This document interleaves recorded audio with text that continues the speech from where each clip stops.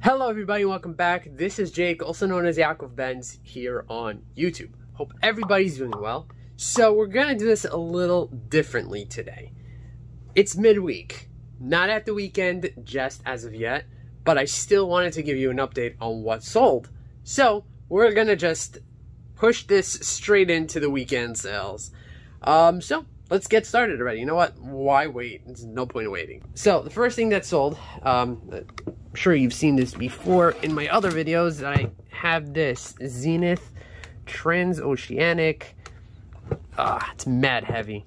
It must weigh like close to 20 pounds.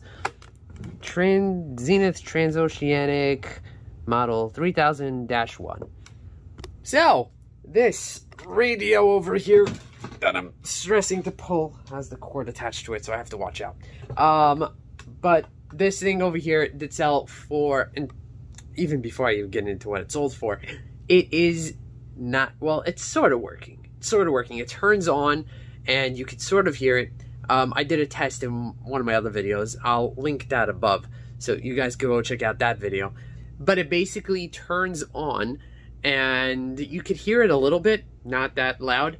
And there's like a battery pack in the back, and they're all batteries that are in there are corroded like crazy. So I took pictures, I put it as is, and it sold. It sold for a whopping $50 plus $20 shipping and handling. So that's gonna go out. All right, so the next thing that sold, yes, I only have 2 sales, but again, this is midweek, so for me it's fine. And they're pretty good sales. Next thing is in box number 9. Which, as you can see, is going to be a little bit tricky to get to. If I find it.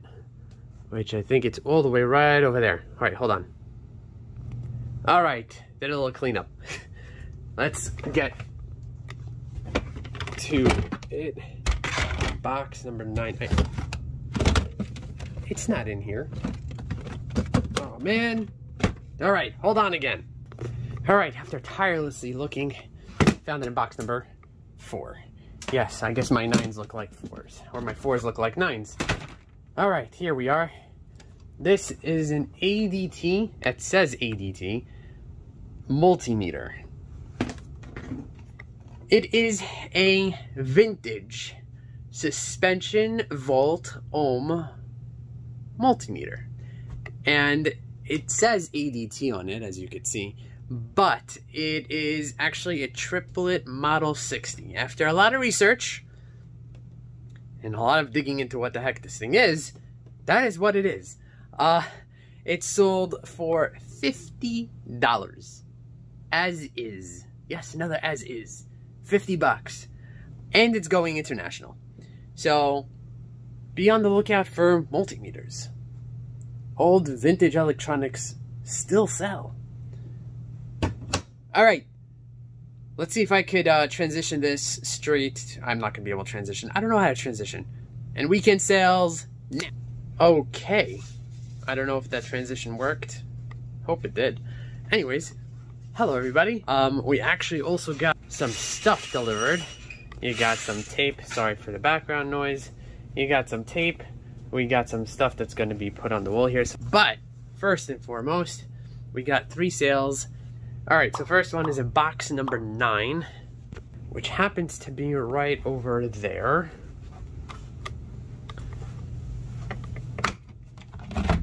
And, ooh, not these remotes. Right over here. Yep. This over here is a Madame Alexander doll. It was marked down to Dollar Day Sunday. The thing is with this, it's missing its hat, so I did pay $1 for it, and it sold for a whopping $13 plus shipping and handling. All right, so this has to go onto the shipping table. I love the Dollar Days at Goodwill. I mean, that's mainly, if I don't have inventory, that's where I'm going, either there or the bins. I mean, the profit margins from the bins or the Dollar Days is really what's worth it, unless you're going yard sailing and garage sailing, which I technically can't right now. technically can't, only because my wife doesn't enjoy yard sailing, my kids don't enjoy yard sailing, I get really into it, and they just sit in the car and wait for me, so it's not really worth it. So that's exactly what happens, and that's the reason why I usually go to Goodwill, or I end up going to the Benz. I take a day off work, and that's usually what happens. Anyways, the next, close this bin here, is in bin number 10, which is down there, but let's just close this first.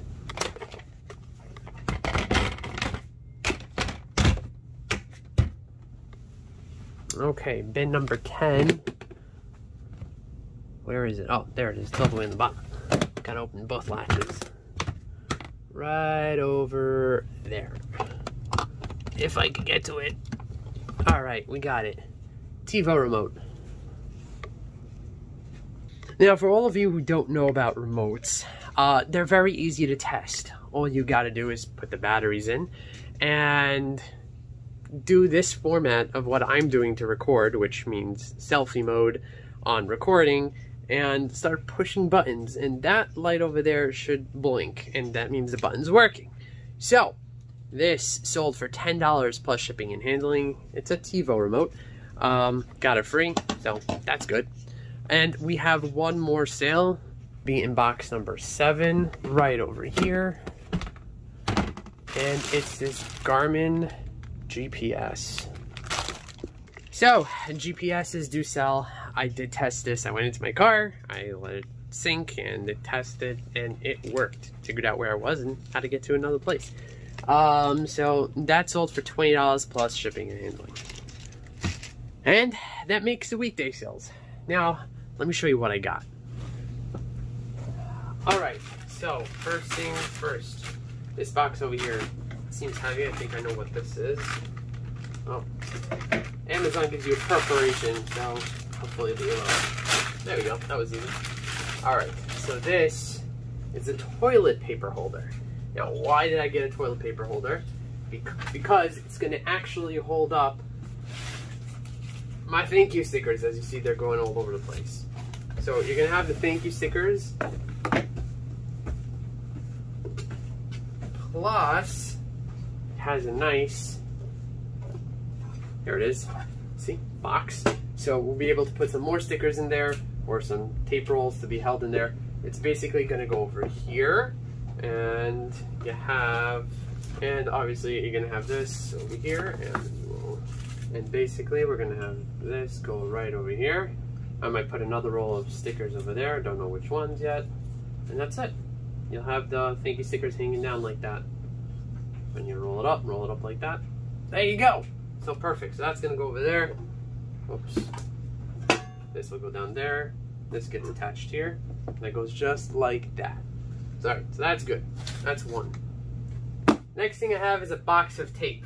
Literally, just packing tape, which needs to get opened, and I have one roll left, so I had to buy more. I bought off eBay. I did not buy the eBay tape, so no more eBay packing tape for me.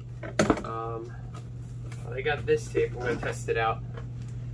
Sure Max tape. No idea. It says it's 2.7 MIL, which is a little bit stronger than the eBay packing tape. I'll test it out and tell you guys how it works. Alright, so the next one, basically,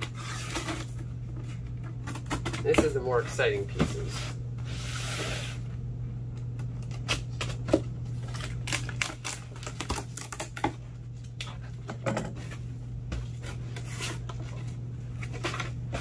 Got some packing material here. Oh, this is the heavy one. Alright, so let's go with this first. So, this is pretty exciting. Most of you know that I have a bunch of paper tape. And when I do my paper tape packing, here's the paper tape. And when I do my paper tape packing, what happens is I gotta get a cup of water and a paintbrush to paint this down and get it sticky. But I decided, you know what, enough's enough. I have a lot of paper tape, so I am investing $30 into, wow, they all started packing with these things. Very interesting. All these private label things, they started putting these nice belt stuff over it. This, and as you saw, the other thing with a toilet paper holder. So here we go. We got our paper tape cutter, and let's see. Awesome. This is gonna go right over here, just like that. Oh, ouch. I gotta get this out now. Ow. This thing got stuck. I gotta get something to pull it out.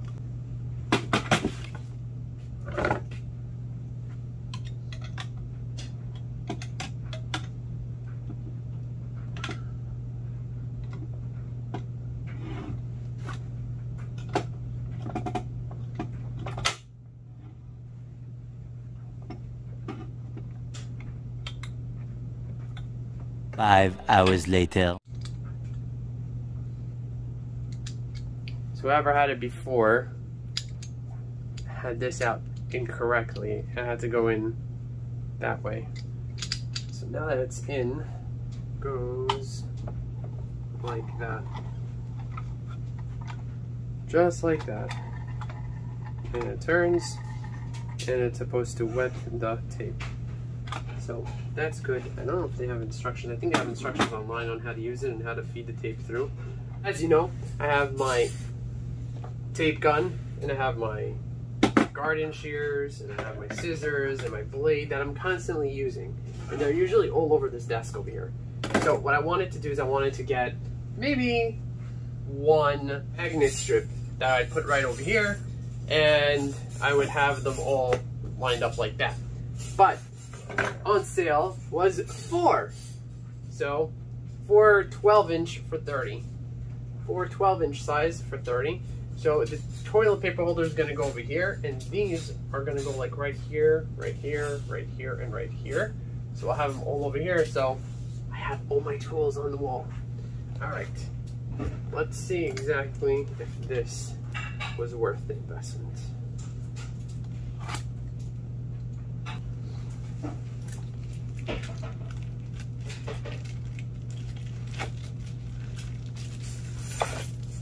Alright, so here's one of them.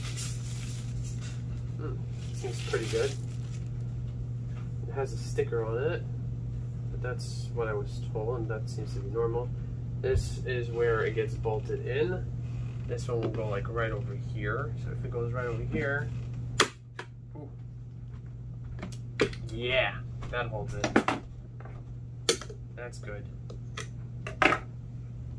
Where's my, there's a knife. Oh, the knife doesn't stick. Oh, I might have to get another knife. The knife doesn't stick. I'm gonna have to get another knife. Sorry, Shed Flips. Probably gonna have to get another knife. Ah, that sucks. Okay, doesn't matter. But we'll put that there. Then another one's gonna go over here. Then another one's gonna go over here. Then another one's gonna go there. And we're gonna have them all over the place. That's awesome. All right, so next time you see me, I guess this is all going to be installed, hopefully, and successfully.